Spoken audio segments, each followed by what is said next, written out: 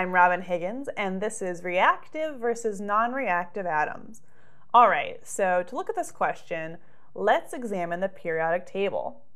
So we can figure out a lot about how an atom is going to react or not by looking at where it's placed on the periodic table. And in general, the way that we organize our periodic table is, first of all, this middle chunk right here are called the transition metals. And these are all the metals that we kind of associate in everyday life with being metal. So you have zinc, mercury, gold, silver, copper. These are all in the transition metals. And the 8 columns or groups not in the transition metals are labeled groups 1, 2, 3, 4, 5, 6, 7, and 8. And these groups determine how many valence electrons each atom has in its last shell. So, if you remember the Octet Rule, it says that every atom really wants 8 valence electrons.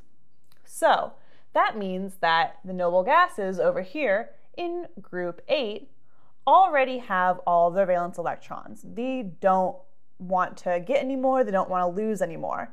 So that means that the noble gases are pretty inert. They're happy already, they're done reacting. If, however, we look at fluorine or chlorine, the halogens, these have 7 valence electrons. And 7 is really close to 8, so chlorine is really super close to being happy. So he's going to do anything he can to get that 1 extra hydrogen or electron to become 8. And so what he's going to consider doing is bonding with something over here that only has 1.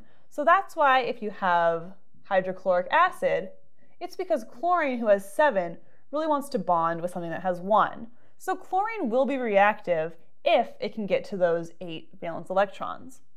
So let's look at something that's not in these traditional 8 groups. Down here, we have uranium. And uranium is very reactive, but in a different way. So uranium is actually radioactive, which means if you have a bunch of uranium, a nucleus, and you shoot it with an extra neutron, it will actually explode into 2 different nuclei, and this is how the atomic bomb works. So obviously very reactive, but not really anything to do with achieving the correct number of electrons.